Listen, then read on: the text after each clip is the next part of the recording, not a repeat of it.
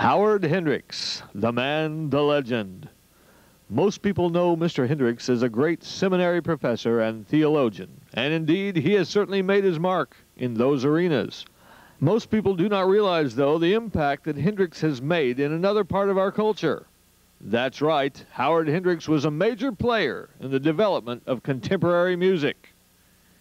He started his career as one of the original platters, touring the country tantalizing crowds with his silky smooth voice on hits like The Great Pretender and Only You. But soon, amidst all the fame and excitement, Hendricks felt like he did not quite fit in with this group and decided to help his young son, James, get a start in the music business.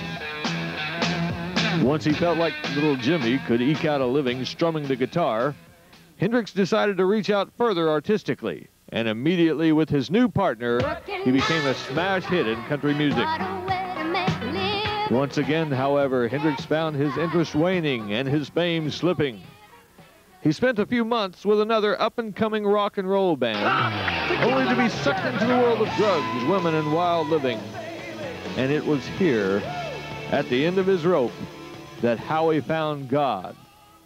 He had ridded himself of the world, but found himself still drawn to music. You may recall seeing Howie and the band Jeff Moore in the distance.